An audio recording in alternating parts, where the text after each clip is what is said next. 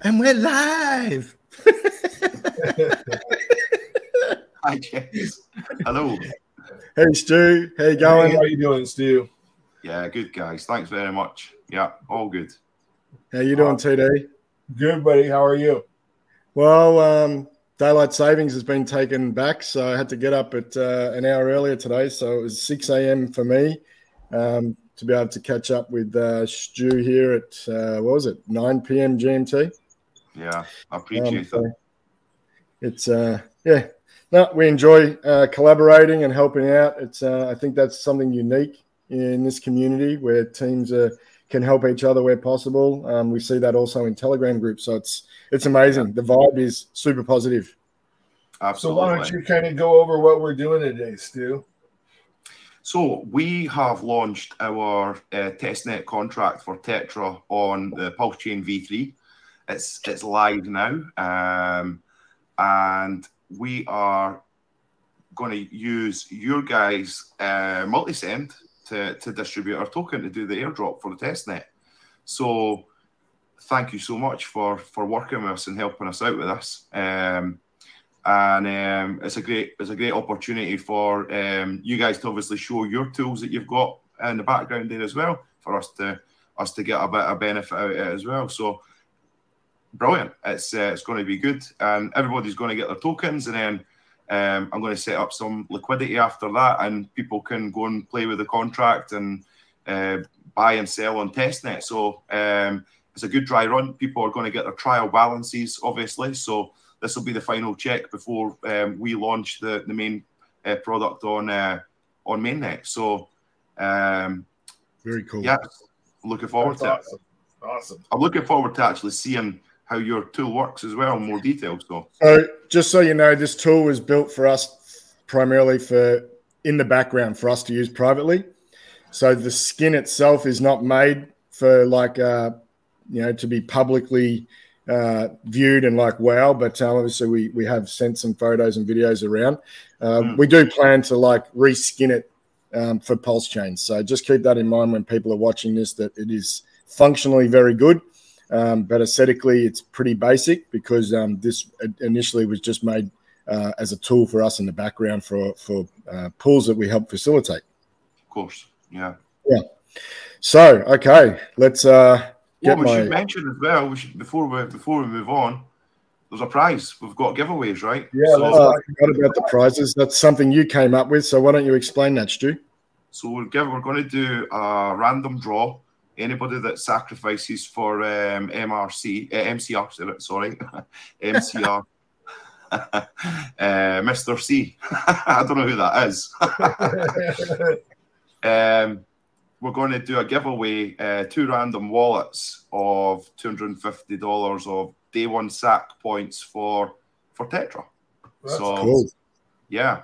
So that's about 2.5 million points, right? It is, yes, 2.5 million per wallet. So what we will do is at some point in the future, and we'll work that out with Stu. So you don't, so don't freak out if like you haven't sacked yet, but we'll work out a cutoff, and then we will do a live drawing. So we will put all of the sacrifice set into a program that we've used before, and we will, for transparency, that will be drawn live on stream. Yep. So you're going to make 2 Tetra multi-millionaires. Well, in Tetra, yeah. Yeah, that's awesome. Hey, just so you know, 1 Tetra equals 1 Tetra. That's it. Yeah. Absolutely. All right, shall we bring up the multi-sender and get cracking? Let's do it. Yeah. All righty. So we'll start with us on the side. So what we need to do here is we're just going to basically load the Tetra token in with the pull down menu. There's 2 tokens in this wallet. It is on a ledger. It's a TRA. There is the official contract. It will be posted as well. It has been audited. Pretty sure Pulse Police has looked at it as well, Stu. Is that right? We made a request yesterday. Okay. So, yep, just when they got a chance, I guess. And then I'm going to copy and paste the sacrifice set in. what's cool about the multi-sender is it's going to tell us how much TRA is to be sent. And down the bottom here, it's going to tell us how many unique wallets. And so we've confirmed that. Stu has confirmed that as well via the Excel data set that we used to come up with this. So this is the amount of Tetra in the wallet, and this is what's being sent. So there's literally going to just be dust left over. And yeah, basically here, you could scroll through all of this if you wanted. It's just going to show all 404 wallets. Does that make sense so far? Yeah. Yep. We'll go full screen, shall we? Okay. Yeah. Rightio. Let's get cracking. So basically from here, I'm just going to go next. It's going to ask me to approve the spend, basically. Now, you won't see the MetaMask area, but hopefully the chain is working okay, and it's going to bring up this stuff. Let me see what MetaMask is doing.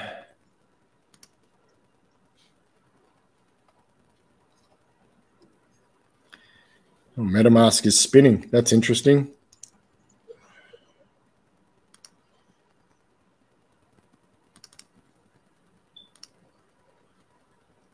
Oh, here we go. Custom spend, use a default. Yes, we're going to put in that amount. Okay. Next. Approve. Go to my ledger. Review transaction.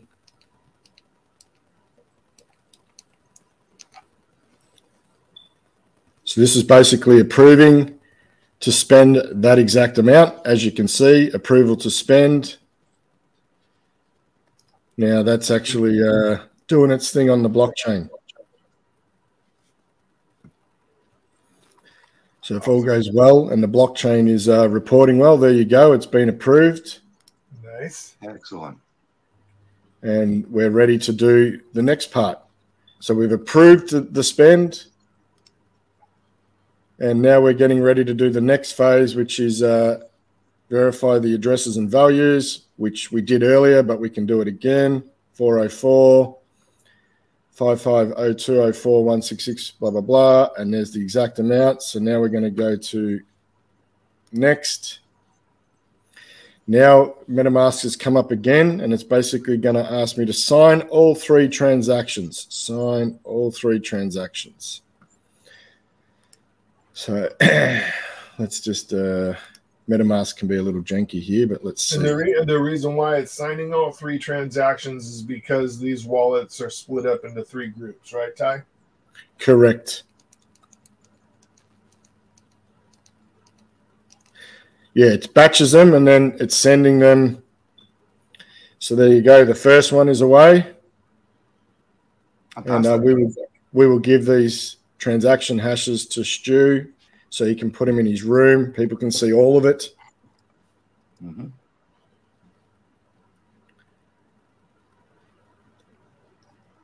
There we go. That one's done. Wow. Fantastic. Now I've got to confirm the next one. And maybe on your side, Stu, maybe pull out some random wallets out of that list of yours on V3 and double check that values are showing up. Yeah. So is this the airdrops have actually happened? That's it done. Yep. It's going. One of them's done. 2 more to go. Fantastic. I've now approved them all. As you can see, they're all in the queue. Second one's done.